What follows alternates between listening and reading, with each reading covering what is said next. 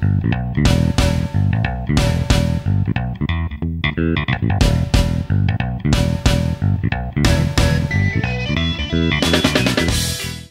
Eagles aren't the only football team in Philly with a new head coach this year. Under all the Chip Kelly hype, the Temple Owls have made their own coaching change at their disappointing 4-7 season in 2012 under head coach Steve Adoziga, who left for the Boston College job. Temple has decided to bring in Jeremy Dugan as the new head coach. I know you're all probably thinking to yourself, who the heck is Jeremy Dugan? And to be quite honest, I thought the same exact thing. This is his first ever coaching job in college football. He's been a high school coach in New Jersey. Most recently at Oakcrest High School, which isn't actually very far from Philly, believe it or not, and before that at Toms River South High School, which is more towards the Jersey Shore. And personally, I love this move, and I hate it.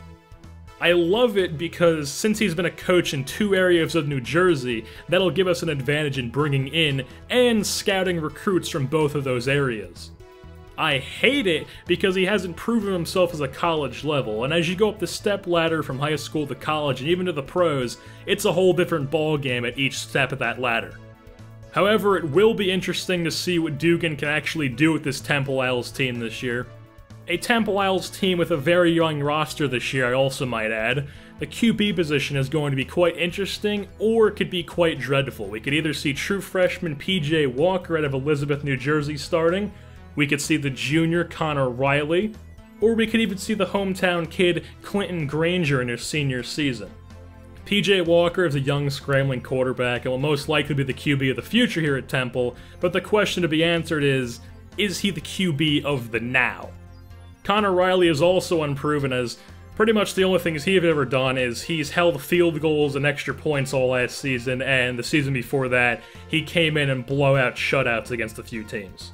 He's more of a baseball player. As a fun fact, Connor Riley is currently the only multi-sport athlete at Temple University. And then we've got the senior, Clinton Juice Granger. And he's probably the safest bet, if you even want to call it that, since he just has more experience than the rest of the options on the football field. He played in 7 games last season, started 2 of those in the place of Chris Coyer, who has made the switch to tight end this season and will be starting there. And it seems like Coach Dugan is leaning towards PJ Walker and just giving him the ball and giving him as much experience as he can get right out of the gate.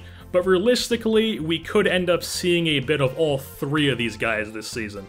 And as for the rest of the team, the backfield is going to be extremely young. Starting in the backfield is going to be, without a doubt, the junior Kenneth Harper. He's a 6-foot, 225-pound power back and could see a lot of carries this year to just take the pressure off of the QB situation. The receiving core will be led by team captain Ryan Alderman, 5'9", 175 pounds. He's very undersized for a Division I receiver, but he works harder than anyone on the field, and the kid can flat-out play. Then there's also junior Jalen Fitzpatrick, who led the team with 30 receptions and 363 yards and 2 touchdowns last season, and by no means are those big numbers, but we don't have a new coach in Philly here for no reason. You could also add tight end Chris Coyer into the mix there in the receiving core, as he hasn't exactly proven himself as a tight end on the college level, but he has proven himself as a QB, as he did pretty decently well last year. And then if you flip things over to the defensive side of the ball, it'll be led by a strong linebacker core containing middle linebacker Nate D. Smith and team captain outside linebacker Tyler Matakovich.